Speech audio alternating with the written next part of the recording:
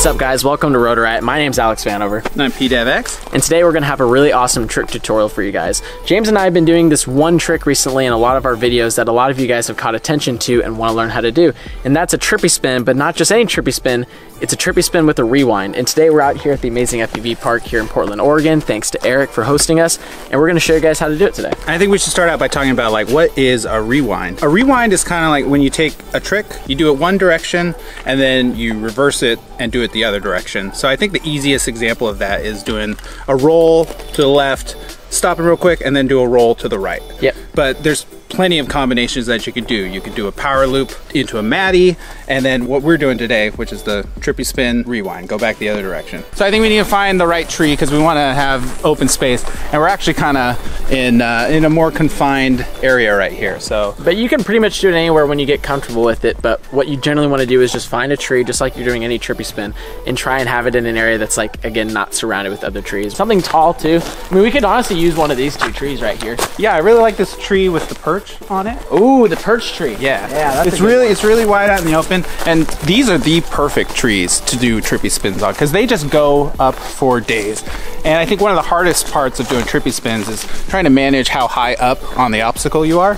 So when you have all this space to work with, it's just so much easier to get into it. And so we're gonna kind of come up to a tree like this, and we're gonna start orbiting around. So it's, you know, a really cool thing. If you've never seen a trippy spin, we have a video about how to do trippy spins. Be sure to go watch that video because if you don't know how to do trippy spin, this isn't gonna be any easier for sure. It's key that you know how to do them in both directions. Yes. A lot of time you have a more dominant direction, and sometimes, you know, that's like all I'm doing is just the one direction. Yep. And so I have a lot of practice going one way and not as much going the other way. So you wanna make sure that, you know, you're practicing on each direction so that when it's time to flip it back around, you know what you're getting yourself into. Yep, so we're gonna pop up, we're gonna do a trippy spin in one direction, the quad's gonna stop, and then we're gonna go the other direction just like this. Yeah, and I think that's the hardest part is figuring out how to get the stop. I kind of do like a little bit of like a vertical juicy flick with it, like where I just kind of like snap the quad back the other way. Some guys do it like a little bit more flowy, like, you know, they'll just kind of like flow back into the other way. And we're gonna show you both of our styles and how we do it. And hopefully by the end of this video,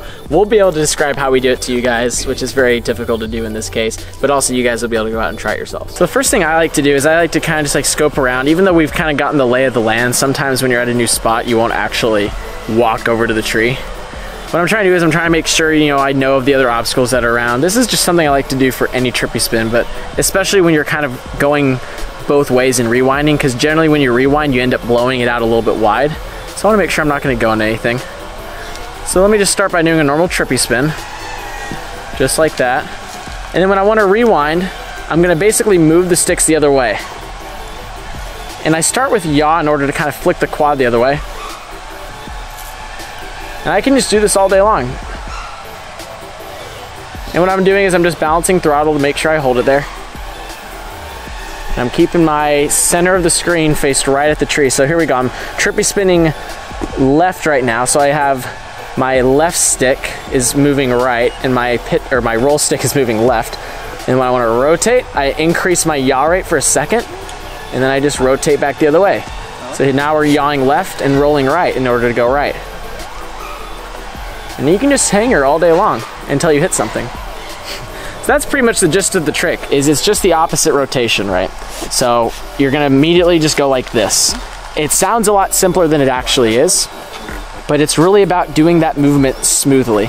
And what I like to do is I like to, for a split second, increase that yaw rate as if I'm gonna go into the tree intentionally as a way to kind of flick the quad back and go the other way. So when you watch the sticks, and you can replay this and watch it, you'll see that it's very consistent as I'm just holding the trippy, and then I kind of like increase that yaw for a second and then flick back the other way. You don't have to do it that aggressively, but I kind of like doing that just because I like the way it looks, but it also seems to kind of give me like a quick breath of air in order to make sure I'm lined up to go the other way. So another way you can rewind is, you can see here I'm looking at these two trees, and instead of rewinding on the same tree, I'm gonna create a figure 8 and go from one tree to the other. I actually find this to be a little bit harder than just rewinding on the same tree, but let's try it. Let's start by just trippy spinning one tree like this, and then I'm gonna rotate, and I'm gonna go over to the next tree, and then I'm gonna rotate. And this is all about just balancing the throttle super delicately. When you make your transitions, is it like a sharp movement, or are you kind of like smoothly going into it? I mean, you can kind of smoothly go into it like this, but I find that I have better luck when I kind of like the initial flick, it's like a flick for me. Yeah. It's like a little blip on the throttle and then a little extra movement on top of what you were already doing, right? Yeah, that's basically what you're doing. It's, you know, you can practice doing this just on one tree, and then when you get really good, you can do kind of like a figure 8 rewind. I've done this trick at this location where I power loop into a Matty and then into it. Wasn't the cleanest, but we're in it. Okay, so we're getting it set up, and then when we're ready to transition, flick. And again, I'm just keeping my eye on the tree. I'm trying to keep the tree center of frame. Now I'm gonna just rewind on the tree itself, into the ground, into a vanny roll. Go watch that video. I think a key on this one is you're looking for that transition point, right? Because there's only one spot that you can transition from one tree to the other. Yeah, exactly. Whereas before, when you were doing the rewind, you could trippy, and then at any point, you could just rewind it. But on this one, you gotta wait until you're between the two obstacles, and then that's when you apply that movement to transition over. Well, so I think I do it a little bit different, because you're saying you have like a soft transition back the other direction, where I feel like I have more of a like a hard stop. Yeah. And then back. I think we're more similar than not. Sometimes I'll like do a soft transition, and other times I'll do like a flick and like kind of juice back into it. But I think it, honestly for me, it's just whatever comes naturally in the moment. Yeah. Sometimes the reason I like to flick it really hard is I feel like it's easier to go into the next trippy spin almost. Yes. Whereas when you do it soft, you kind of start losing altitude like this, and then it makes the trippy spin kind of start off a little like uneven. So I kind of like hard flicking because I just immediately go right into that next one. I mean, one trick that kind of helps me with that transition is to make an over rotation of the direction that you're already going on the trippy. Yeah. And it gives me a little blip of throttle in the other direction to stop the movement and then get the opposite movement going. So like if you're trippy spinning left around a tree, you go a little extra left, blip it, and then that projects you right somehow? Because what you want to do is when you're stopping the move, right, if you just go and do a normal trippy spin and you come to a stop, right, you're going to just start falling. Yeah. So what we do is we kind of blip it because we're trying to get that momentum going the other way quickly. That way we don't fall out of the maneuver. Once you get really good at this and you have a really tall set of trees, what you can do is you can come to a stop without like doing this aggressive flick back. Yeah. But when you do that smooth transition, you're going to lose altitude vertically because you're not getting it rotating. I've seen, when I see you do it, and I think you too, you guys have that really abrupt, like you're going and you go like, and then that spits you back the other way. Yeah, really what that's doing is arresting that movement that you've got going. So it's good for when you don't want to slow the trippy down before you change directions. If you want to just power into it and then just come to an abrupt stop and then go back the other direction, that's a great way to do it. What's happening here? Just let me know when you're ready. I'm ready now. Here we go. Okay, all right. So we're going to trippy spin. And trippy. Oh, trippy dial. Okay, all right. Well, I like this pipe. Right, okay, so if I want to do it the other way, I tend to over-rotate and then whoop, slam it back. Oh, you just bang. I'm just watching your sticks and you just went like, bow. Yeah. Oh, okay. Yeah, so that's how I like to do it. Because you can just be going at any speed, you can go super fast and then just whoop, back the other way. You guys, watch his sticks. That is actually really helpful to watch.